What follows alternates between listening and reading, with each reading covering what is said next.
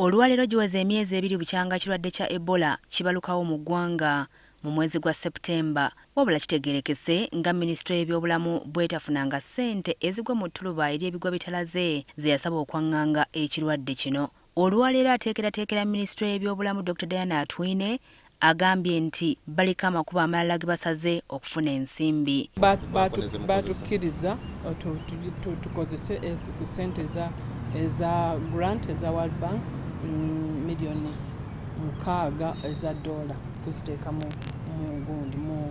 Ebola response. Mu kaweefube ab'ebyobulamu gwe babaddemu obuyambi okusinga bubadde buva mu bavujjirizi ng'eggwanga lya Amerika lyawaayo obuwumbi 86 naye ng'okusinga bwagenda mu bibiina ebiyambako ab'ebyobulamu okulwanyisa ekirwadde kino nga yo nga Ministule yafunako obuwumbi 6. Ekitongole ky'ensi yonna ekikola ku nsonga z'abaana ekya UNICEF kyawaayo obukadde bwa ddoola za Amerika 8 ku ezo 12 ze baasalawo okuwaayo okuyambako ku nsonga eno. We are trying to coordinate under each pillar to make sure that the partners that are supporting that particular pillar, we agree who does what so that there is no duplication, there is no wastage of resources, but also to increase that transparency as we implement this response of Ebola.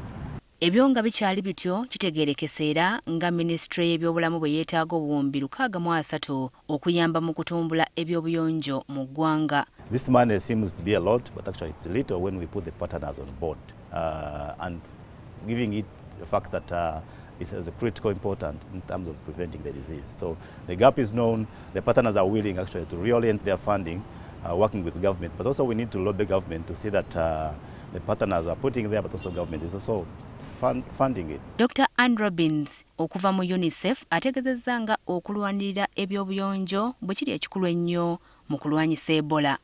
In the current situation that we're struggling with in Ebola, health workers are facing patients coming to their health facilities for regular services, and that's really important because many more children die of malaria than they will ever do Ebola.